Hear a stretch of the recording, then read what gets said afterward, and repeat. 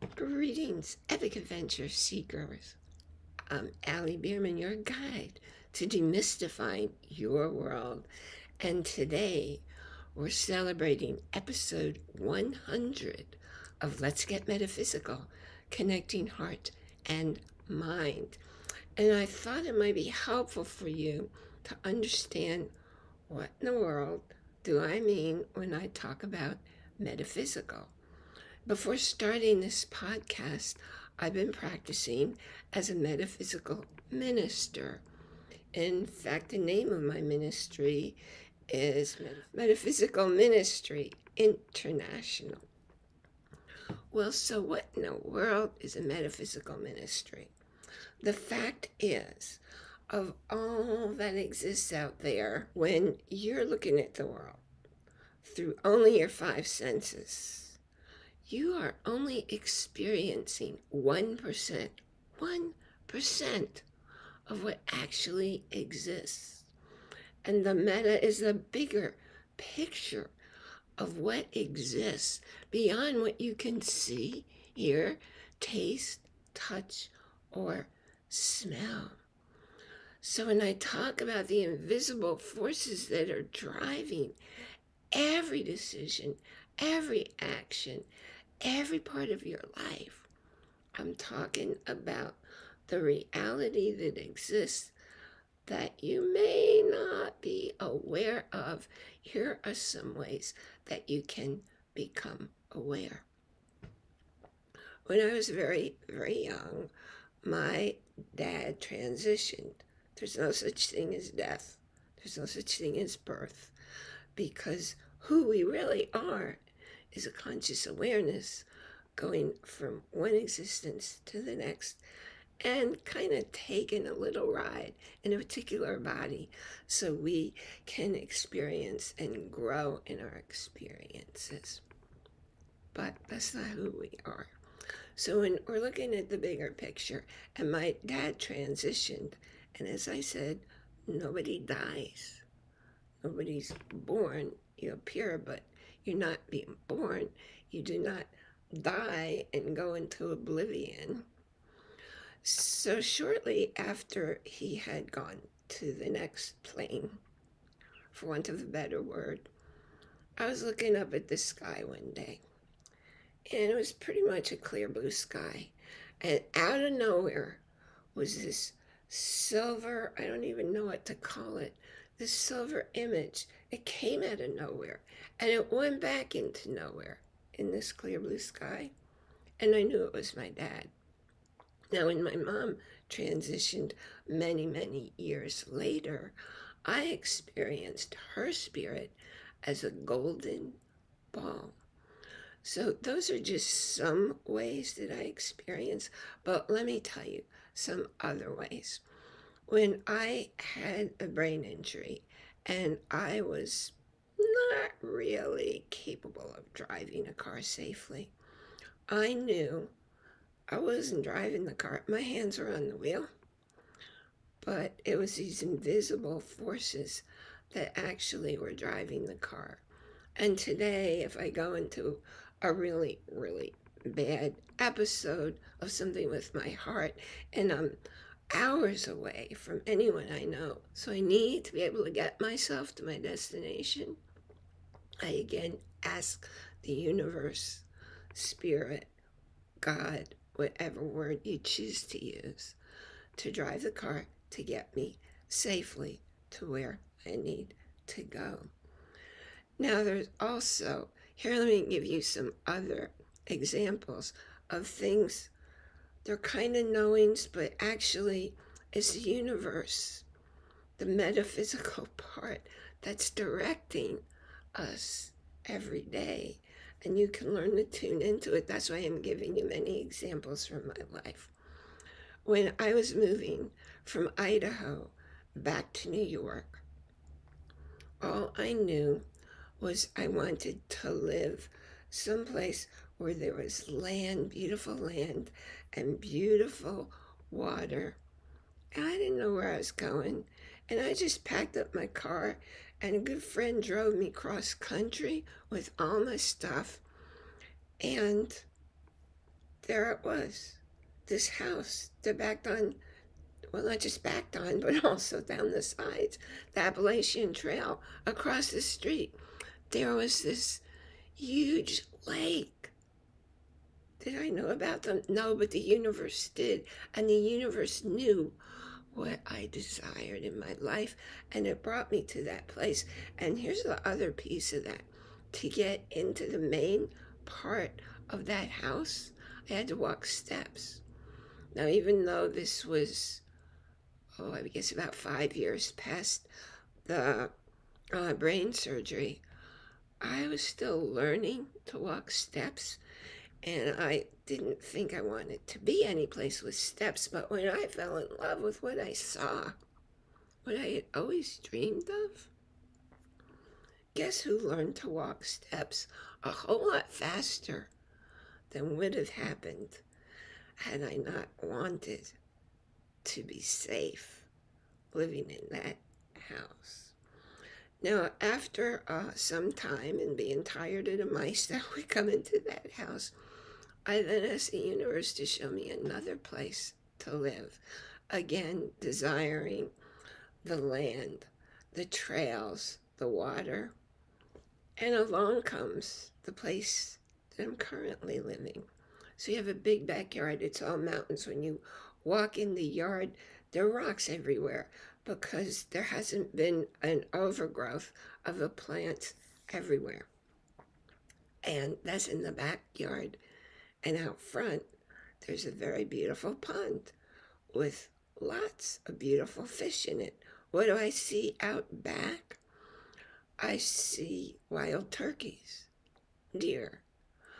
I sometimes see a bald eagle, lots of hawks, so many beautiful birds that I never knew existed. Of course, squirrels and chipmunks. And when there aren't a lot of foxes around, there are also rabbits. And more than that, sometimes I see coyotes, mountain lions, cougars, bobcats. I see all kinds of animals I never saw or heard of before. And they just go through the yard. And then I go look them up on the internet to find out who they are, because I was really interested in all of that. No matter what road I go down, there's going to be someplace to go hiking. There's going to be water and creeks and rivers. Because that's in my heart what I was asking the universe for. And the clearer you are with your asking, and you're loving it, and you're seeing it as it's already real in your life, it happens. Right now, I'm reading all of Dr. Joe Dispenza's books because I decided after 11 years, it's time for me to recover the damage that had been happened in that brain injury. So he's saying, look at chart number 12.1 or whatever it was. So I grabbed the book, and it has many hundreds. It's probably 400 pages long. Anyway, I grabbed the book. I opened the book exactly to the page with the diagram he's explaining. All right, here's something else that may intrigue you. I loved living in the Boise area in Idaho. And a big part of that love was no matter what street I went down, I passed a library.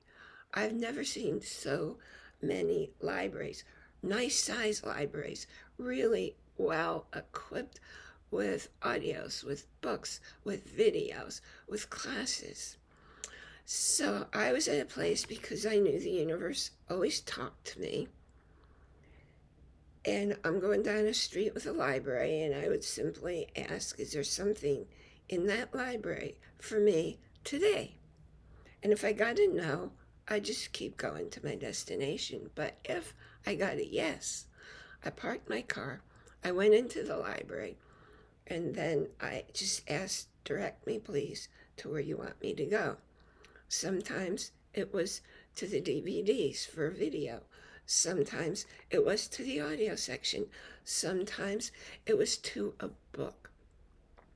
And I didn't have to go looking because it took me directly to the book. Only one time, I think it only happened once, I grabbed for the book. I saw the title, right?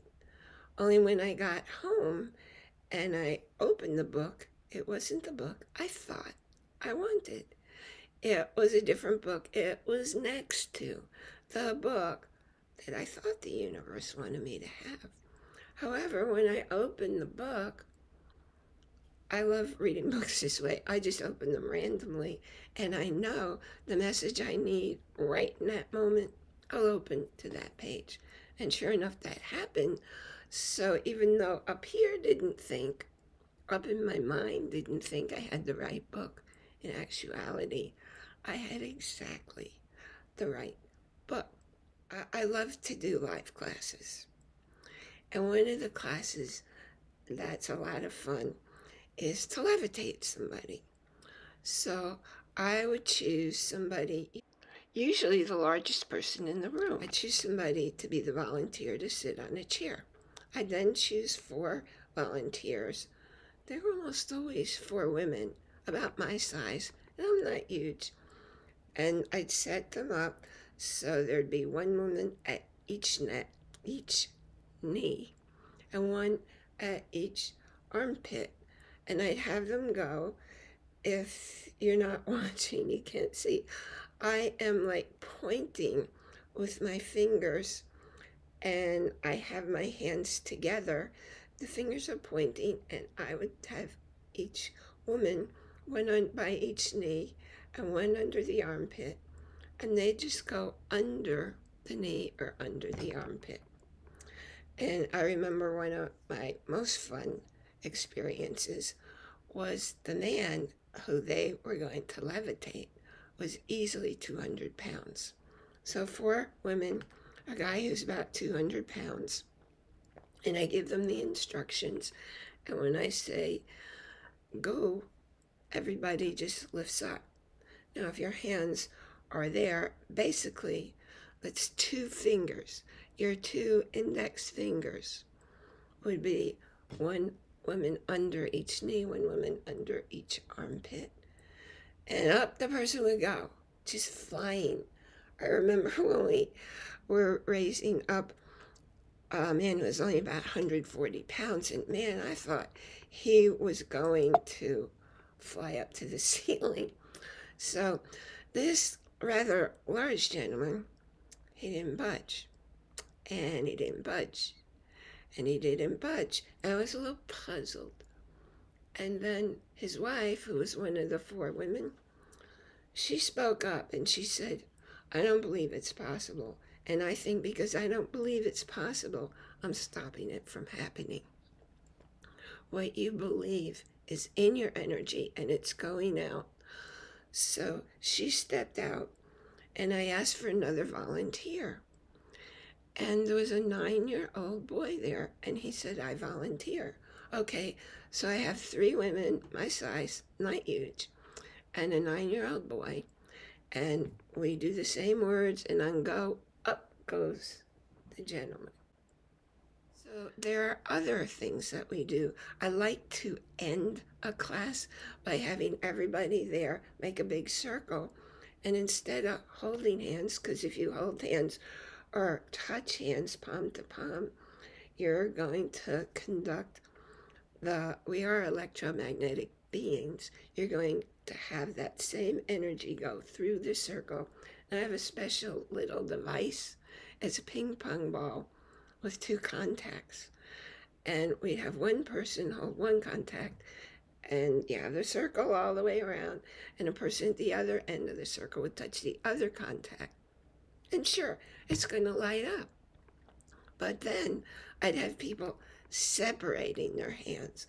So if you're watching, you can see I probably have about 3 inches between my top hand and my bottom hand, and everybody in the circle is doing the same thing. Now your mind's going to say, well, you can't complete the circuit. However, We're electromagnetic beings. You're not seeing the energy. And twice when we did that, that ball lit up.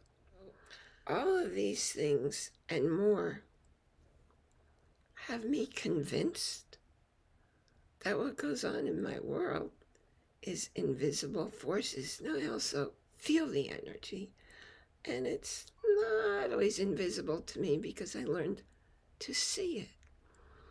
And that's something you can learn to develop. The point here is the reason I'm doing the metaphysical ministry and why everybody who I invite to be a guest has an understanding of the forces driving the steps they take in their lives. Some of them are in very mainstream businesses. However, when I interview them, I discover that they are, in fact, following what one gentleman called it a nudge. Took him from this step to that person, to the next person, to the next location, and he built a huge business that way. My goal for you is to start noticing, to start recognizing the messages coming to you non-stop, and to teach you how to be able to communicate with the universe, with your guides, with your angels, to enrich your life, because the message is coming at you. They're always for you, to expand what you see as possible in your life, so that when you get a hunch, you now know why to act on it. Thank you for joining me here today. If you haven't already clicked on the check mark for Metaphysical Ministry International podcast, do so. That's the equivalent of what they used to call subscribe. I think they call it follow now. And that way, every week, because we have a new episode every Monday, it will automatically be downloaded to your podcast, whatever podcast you follow, because we are on every podcast platform. We're on radio stations, we're on Audible, we're on Amazon, we are everywhere. And also on our show site and YouTube, you will find the videos. Remember to enjoy, that's capital I and capital Joy, because everything in your life is happening within. Notice what's been there all along and you've been missing, because you'll notice it when you look for it. And I will see you here next time.